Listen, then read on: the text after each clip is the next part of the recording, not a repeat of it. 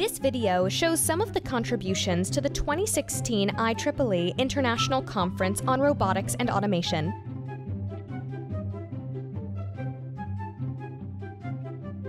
This robot can effectively iron garments using a camera to recognize where the wrinkles are.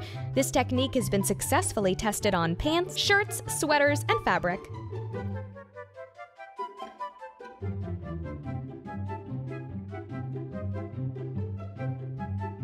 This robot used deep learning to obtain a concise representation of the visual scene from raw image pixels. Using these features, the robot learned hand-eye coordination skills, such as using spoons and spatulas to scoop objects and moving duckies to their aquatic habitat.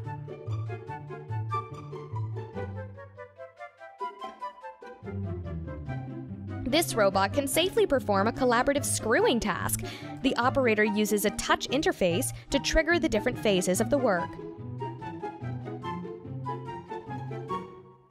This prototype of disease detection system from greenhouse peppers can lead to improved quality, increased yield, and reduction of pesticide use. The robot is guided by the perception of multiple threats, and occasionally ducky visitors.